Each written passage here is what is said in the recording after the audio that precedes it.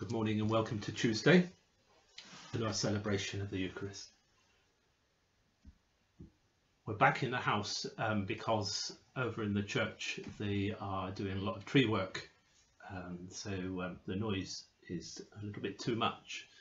So they've just gone and turned their saws off now, so they might be turned, well, they need to turn back on to take the main chunk of the tree out. So we're here, no different, so we're still celebrating in the same way.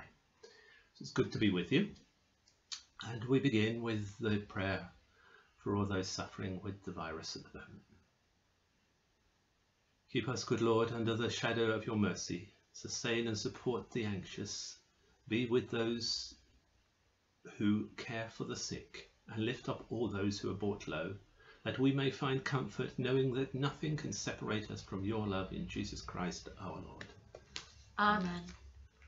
We gather in the name of the Father, the Son, and the Holy Spirit. Amen. The Lord be with you all. And also with you. And as we come together, we acknowledge that we've made mistakes and we need God's love and mercy. Almighty God, our Heavenly Father, we have sinned against you and against our neighbour, in thought and word and deed, through negligence, through weakness, through our own deliberate fault. We are truly sorry and repent of all our sins. For the sake of your Son, Jesus Christ, who died for us, forgive us all that is past, and grant that we may serve you in newness of life, to the glory of your name. Amen. Lord, have mercy. Lord, have mercy. Christ, have mercy. Christ, have mercy. Lord, have mercy. Lord, have mercy. May Almighty God have mercy upon you, pardon and deliver us all from our sins, confirm and strengthen us in all goodness, and bring us to life everlasting. Amen. Amen. Let us pray.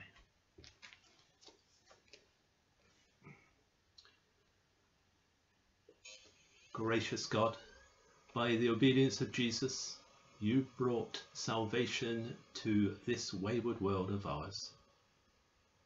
Draw us into harmony with your will, that we may find all things restored in him, in our Saviour, Jesus Christ, our Lord. Amen. Amen.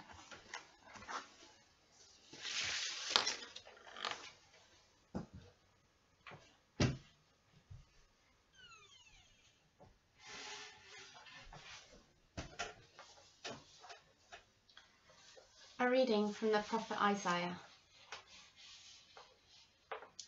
When Ahaz, son of Jotham, the son of Uzziah, was king of Judah, King Rezin of Aram, and Pekah, son of Remaliah, king of Israel, marched up to fight against Jerusalem, but they could not overpower it.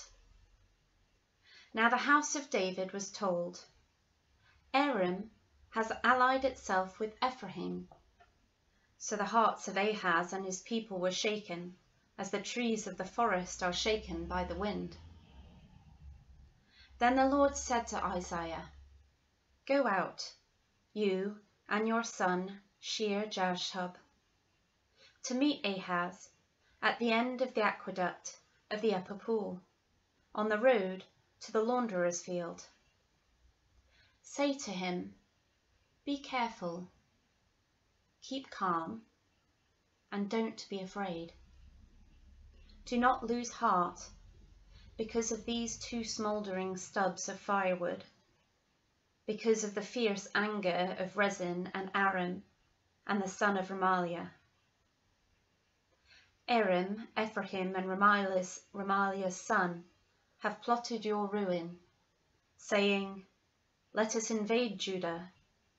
Let us tear it apart and divide it among ourselves, and make the son of Tabiel king over it. Yet this is what the sovereign Lord says.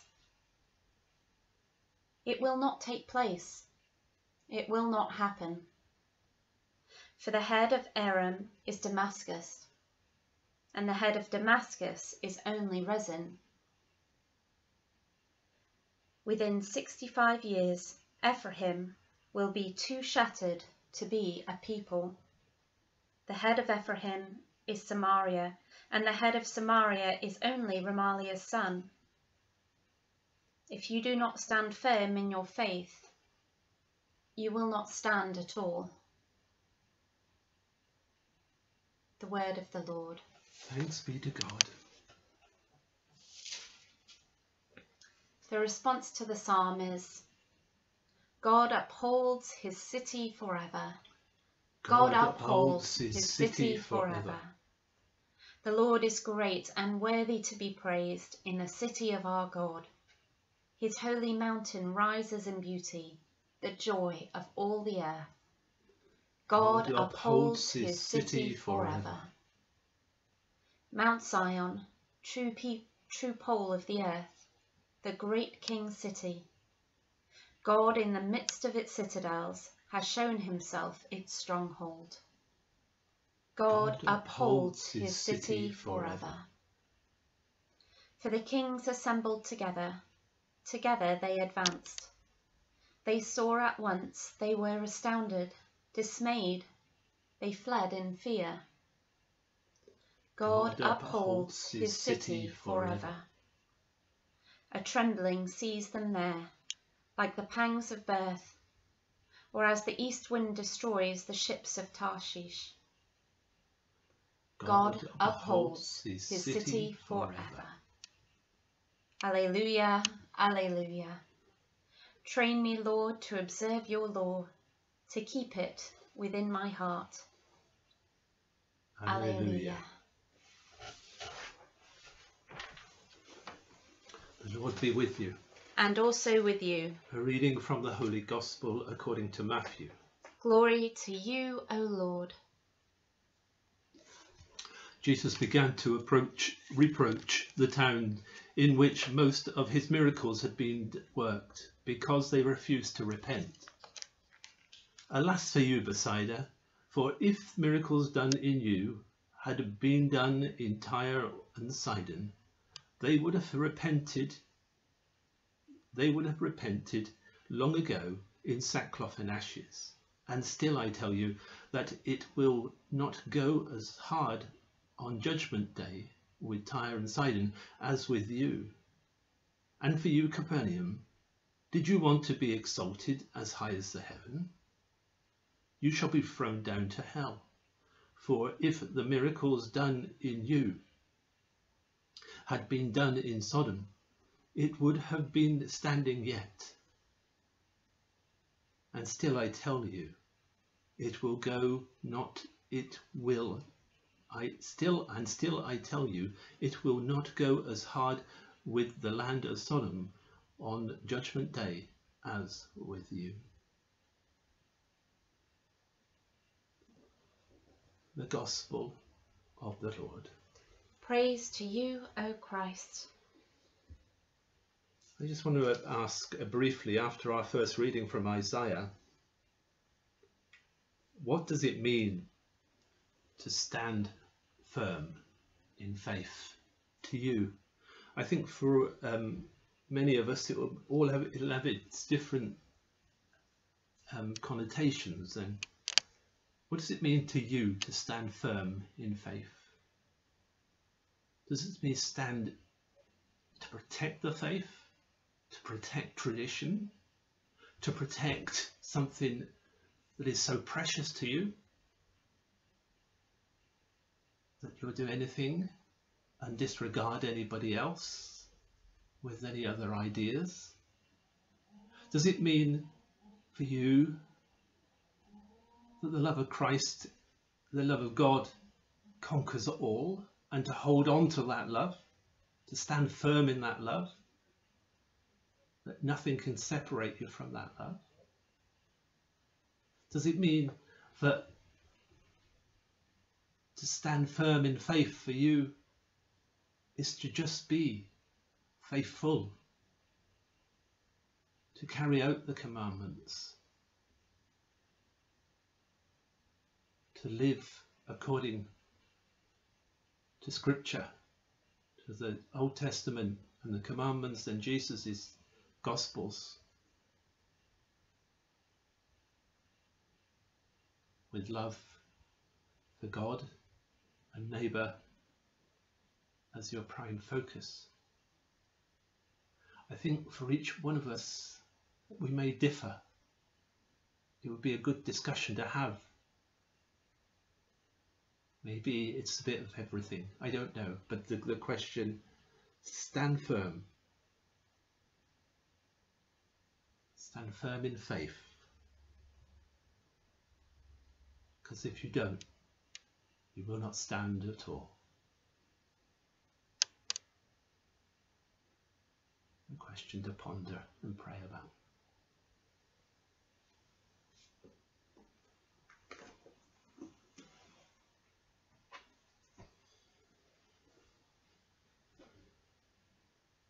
I've left the sick, so we come to our time of prayer, personal prayer of intercessions, and there's a number, as we know, a number of things to pray for. All we've got to do is watch the news, listen to the news, whatever, and things come up. Unfortunately, I've left the sick, the list of the sick over in the church. I can't get back to them now for a while. So we place our prayers before our Lord and God. We pray for our world and any confusion that we find ourselves in as a nation, as a community, as individuals. We ask you, Lord, to work at clarifying and clearing the way to understanding and truth and love for all. Lord, in your mercy, hear our prayer. We pray for the sick, for those who are on our list, the many that's on our list, for all those who come to mind at this moment. We ask for your healing touch, Lord. We pray for comfort for all the tens of thousands of people that are being diagnosed with the virus over these last few days around the world. Bring your protection, your healing, your will, may your will be done in all cases. Lord, in your mercy, hear our prayer. We pray for those who have died, those who have lost their loved ones. Pray especially for Linda Payne.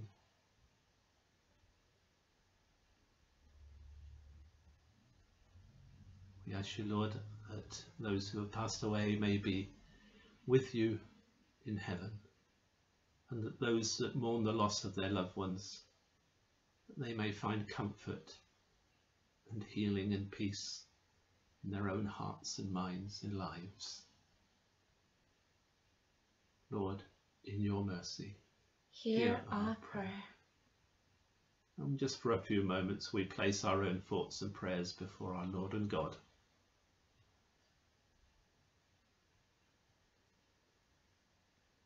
Merciful Lord, accept these prayers for the sake of your Son, our Saviour, Jesus Christ. Amen. The peace of the Lord be with you all. And also with you. Peace be with you.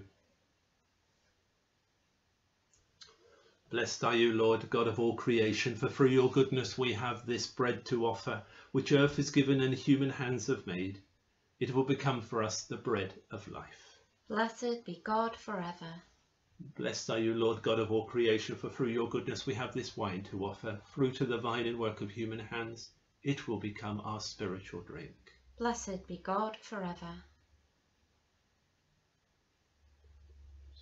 Let us pray that our sacrifice may be acceptable to God, the Almighty Father.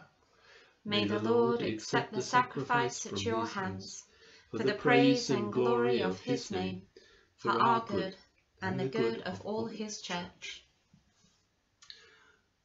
Lord, may the bread and cup we offer bring your church the unity and peace they signify. We ask this through Jesus Christ our Lord. Amen. The Lord be with you all. and also with you. Lift up your hearts. We lift them to the Lord. Let us give thanks to the Lord our God. It is right to give thanks and praise. Father, all-powerful and ever-living God, we do well always and everywhere to give you thanks. You have no need of our praise, yet our desire to thank you is itself your gift. Our prayer of thanksgiving adds nothing to your greatness, but makes us grow in your grace through Jesus Christ our Lord. In our joy, we sing to your glory with all the choirs of angels. Holy, holy, holy Lord, God of power and might, heaven and earth are full of your glory. Hosanna in the highest. Blessed is he who comes in the name of the Lord. Hosanna in the highest.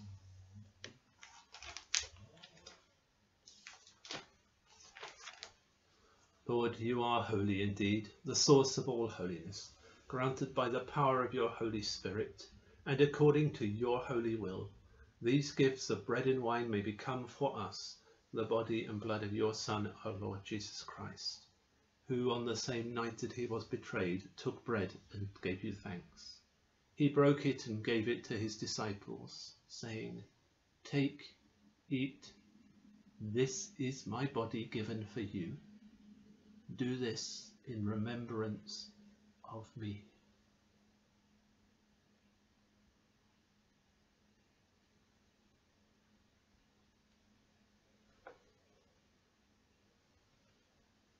And in the same way, after supper, he took the cup and gave you thanks.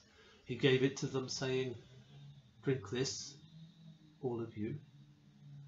This is my blood of the new covenant, which is shed for you and for many for the forgiveness of sins. Do this as often as you drink it in remembrance of me."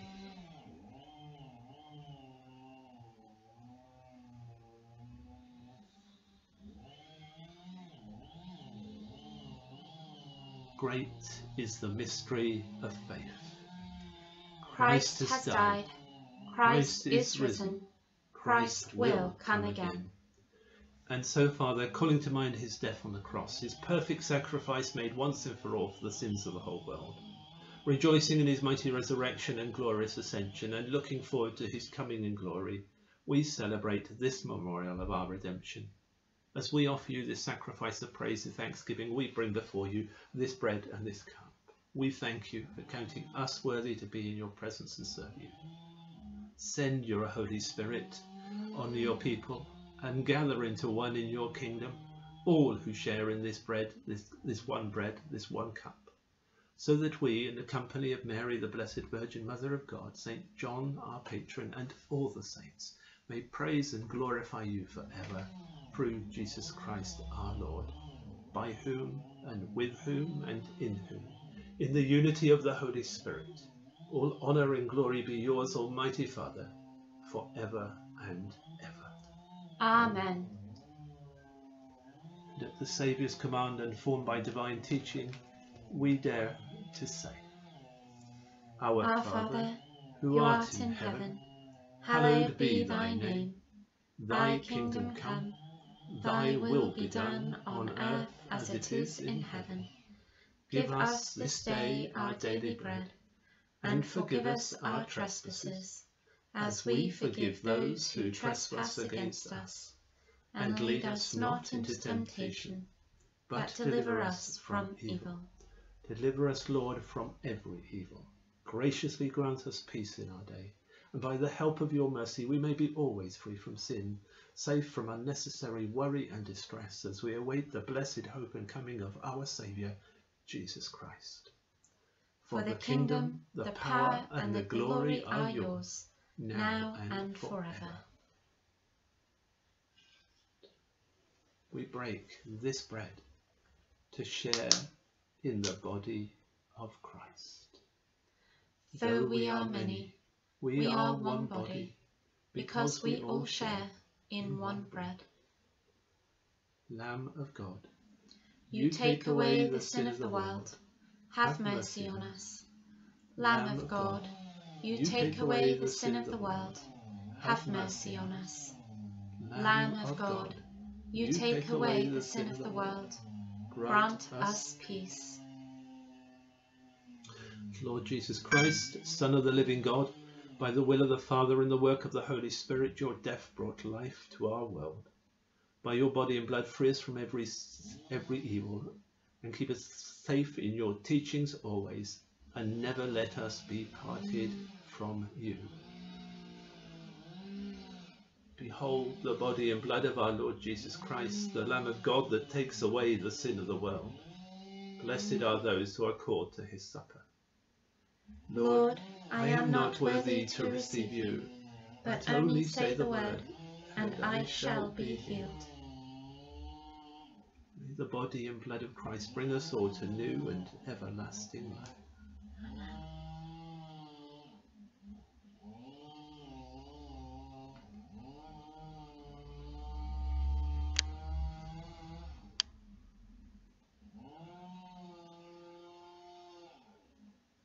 The body of Christ. Amen.